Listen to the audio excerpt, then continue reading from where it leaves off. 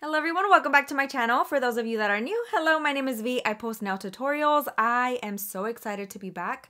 I've been MIA for a little bit. It has gone hectic once again. My health hasn't been the best and having a toddler has been insane. But regardless, we are here and y'all know that I will come back stronger than ever whenever I do. So we're going to be doing my toes for today's video. And I know that my last video also included a giveaway. So we're going to announce the giveaway winners to that video. I am so excited to be sending 5 lucky winners the Model 1's Polygel kit that I used in that video. I will leave it linked somewhere right here so you guys can check that out and see how I used it, and definitely check out my Instagram page as well because I did some extensions using that Polygel kit too for some Valentine Day nail inspo. Now for the winners for that video, I'm gonna put the list right here because I cannot remember the names. I can barely even remember mine. So winner 1, 2, 3, 4, and 5. Congratulations to all of you. Make sure you message me on Instagram and I will get that shipped out to you. Thank you again, Model 1s, for sponsoring that video and that giveaway. Now we're going to be doing some Valentine Day nails, so let's get right into it.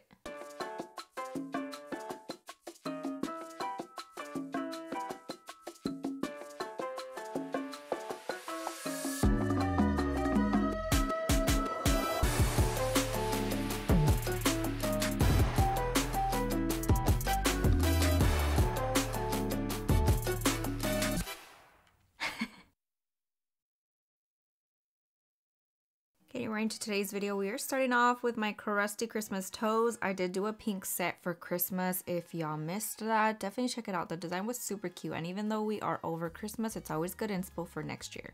Now we're gonna start off by using my Efile at about a speed of 8,000 RPMs.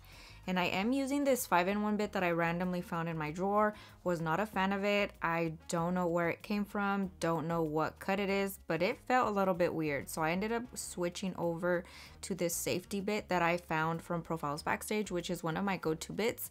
It is really good and it's good for beginners as well. If you are scared of cutting yourself, that round little piece is the way to go. And you'll see it a little bit later as I switch from my toe. Now I'm gonna be focusing on removing the design of my toenails. I do have builder gel on them and I'm just going to be trimming them very lightly. I cut them not that long ago because I do like to keep my toenails nice and trimmed even though they're not done. I still trim them so that they are not super long and uncomfortable with closed-toed shoes. Here is when I switched over to this bit. Absolutely love it. Way better.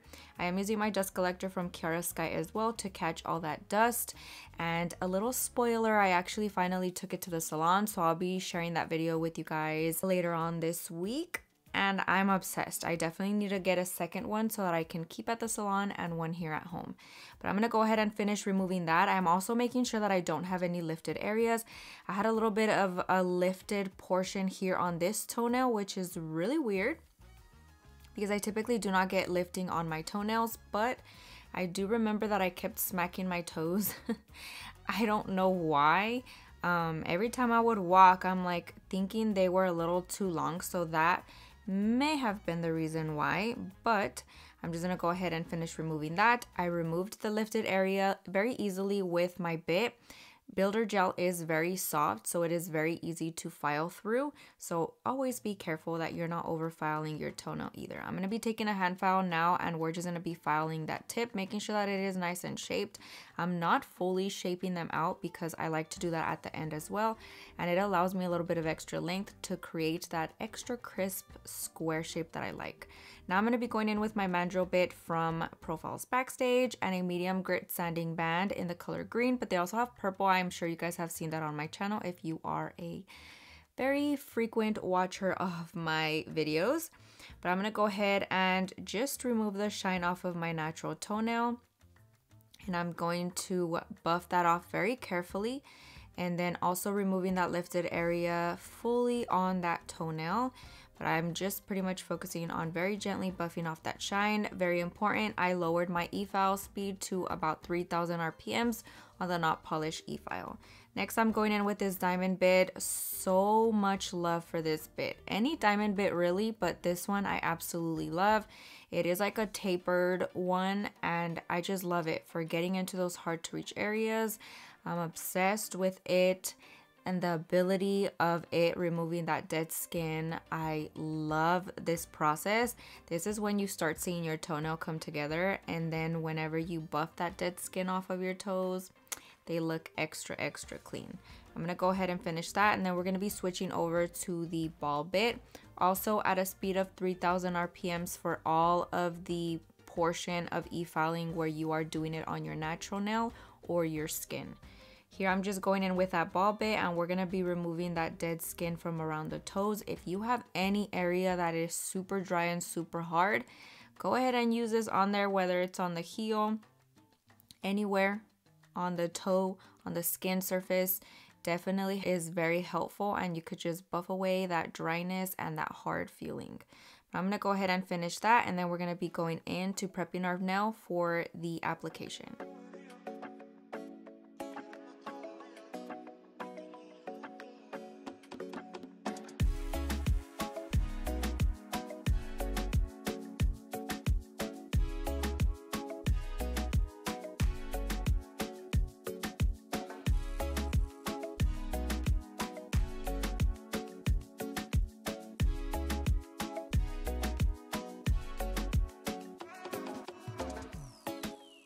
I'm going in with this little dusting bit. I absolutely love this one for my toes because it is really hard to get all that dust off from those tiny little toes.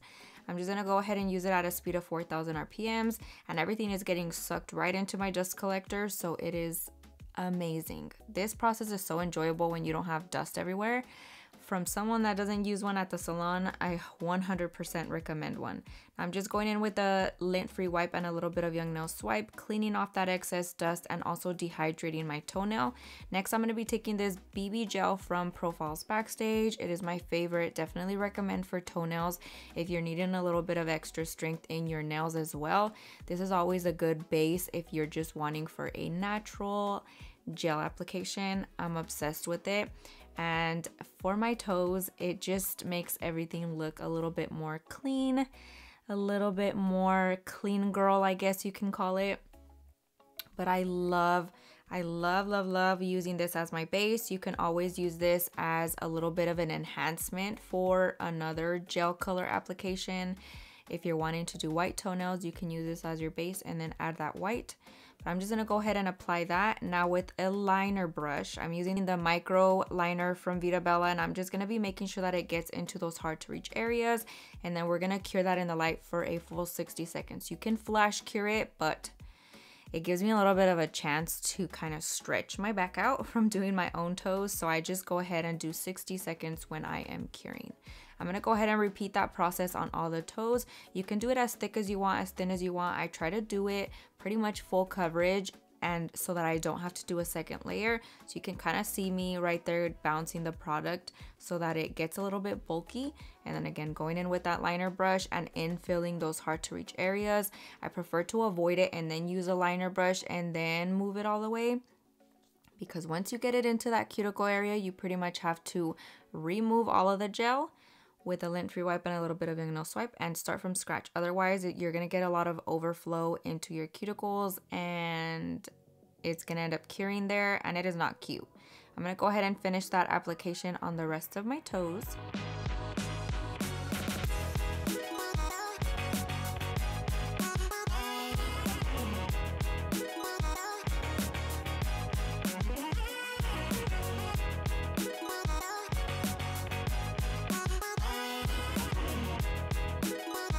Now do note, if you are flash curing your gel, make sure you go in with one last round of 60 seconds to fully cure all those layers. I'm gonna go in with a little bit of Young Nail Swipe and a lint-free wipe, and I'm gonna go ahead and just cleanse that tacky layer off, and I'm gonna be taking my hand file and just filing the tip. I did not want to file the surface because the application was very smooth, but if you have any lumps or any areas where you had to add a little bit more, definitely go in at this point and file that into the smooth perfection.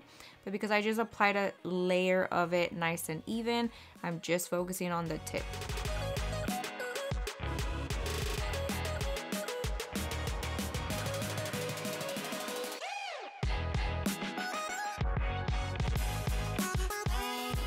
For our nail art, I absolutely loved how my toes looked for Christmas, so we're going to be sticking to that same color combo, except we're going to be doing a Valentine Day toenail design.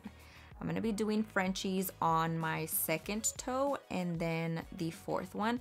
I know one of y'all commented the names of it. I gotta study them because I do not remember, so shout out to you for coming in clutch and giving me the names of our toes, but I do not remember. So we're just gonna go with the second toe and the fourth one. And I'm gonna be doing that with a white gel polish and my micro liner brush. I'm using my micro liner brush because we are currently redoing my YouTube room. We have fun things coming, so we've been very busy behind the scenes doing so many different projects at once.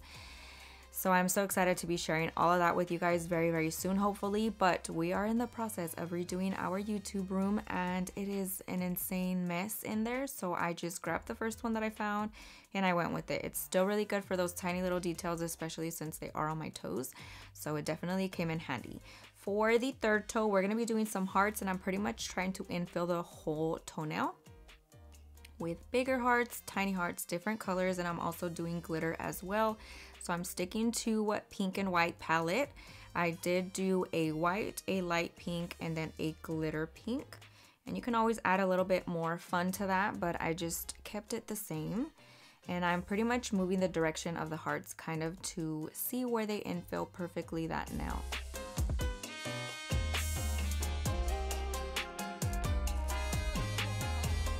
Curing that in light for a full 60 seconds. I'm adding glitter gel polish from Profiles Backstage to the pinky toe.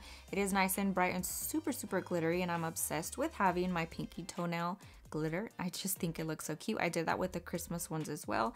Now for the big toe, we are actually going to be doing some lips and also tiny little hearts surrounding them. So I'm just going to be sticking to two. I cannot tell you guys how much my back hurt during this process. So I was just trying to do simple, cute, and so adorable. So I ended up doing two little lips, one in pink and one in white. And then I cured those in the light, and I'm going to be adding tiny hearts surrounding those lips. Kind of just accenting the toenail on one of the corners. I didn't really want to add it to the whole nail because I wanted to make it a little bit different than our third toe.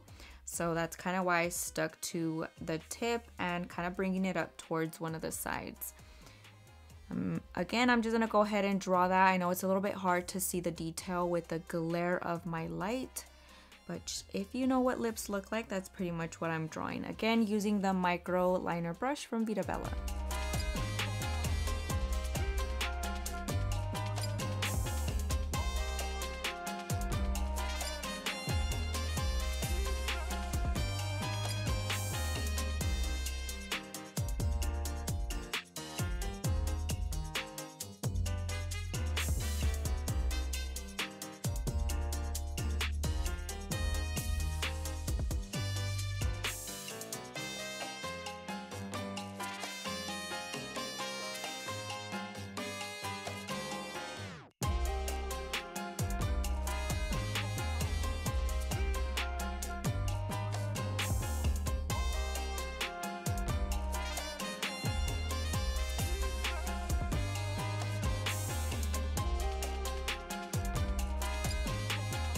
Next, I'm going in with this gel top coat from Profiles Backstage. It is one of their most recent launches, so I will let you guys know how it holds up on my toes. But the last one that I applied for my Christmas toenails got a lot of stainage, so I typically try to use stain resistant top coat on my toenails. They just tend to get a little bit more dingy very quickly, so I will keep you guys updated on these. And so far, as of right now, I've had them on for about a week and they still look really good. So rubbing some cuticle oil in there nicely to rehydrate my toenails, but this is the final result and this is what we got. I'm obsessed with how they look. They are super, super cute. Let me know what you think. I hope you guys enjoyed it. I hope you learned a ton, and I will see you guys next time.